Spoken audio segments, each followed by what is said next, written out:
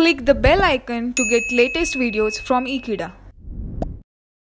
Hello friends, now we are going to talk about D block elements. In FIJC and in SYJC we have discussed about the S block elements, P block elements, and now here we are going to talk about D and F block elements. But starting with the first one, that is what are D block elements, this is what I'm going to talk about with the help of the definition and the electronic configuration. So now let us understand this one.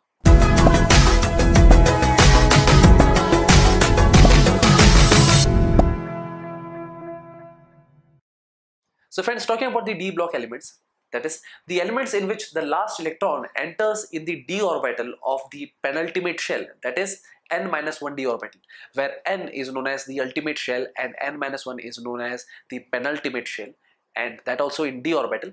So where n is known as the outermost shell are those elements in which the last electron enters in the n-1 d orbital.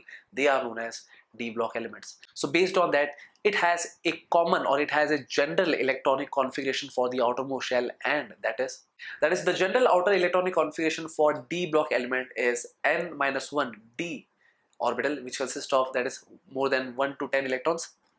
And talking about the next one, that is the ultimate shell, that is the last shell, it will consist of, that is, s orbital. It can occupy, that is, 1 to 2 electrons. So this is what I'm going to talk about with the help of an example. So now let us understand the first D block element, that is scandium.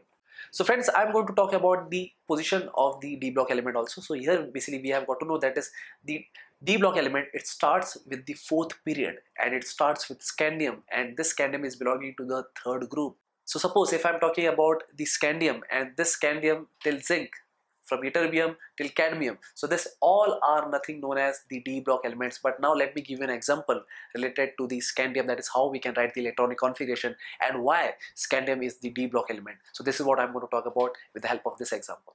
So friends, talking about scandium, so scandium has an atomic number of 21.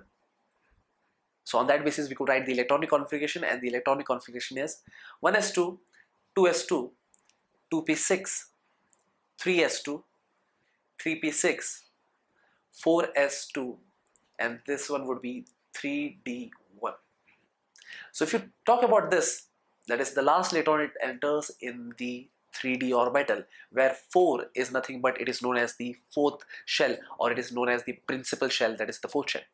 And talking about n-1, so n-1 in this case it would be 4-1, that is 3. That means the last electron enters in the penultimate d orbital, and that makes the last electron which enters in the d orbital, and that's the reason this scandium is known as a D block element.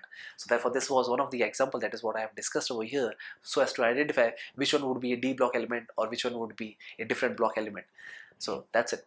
So thank you friends for watching this video. There are many videos, that is what I'm going to cover on this D block element, but that's it for now. So thank you friends for watching this video. I hope I'll see you next time. Till then, don't forget to subscribe Ekeeda channel. Thank you so much.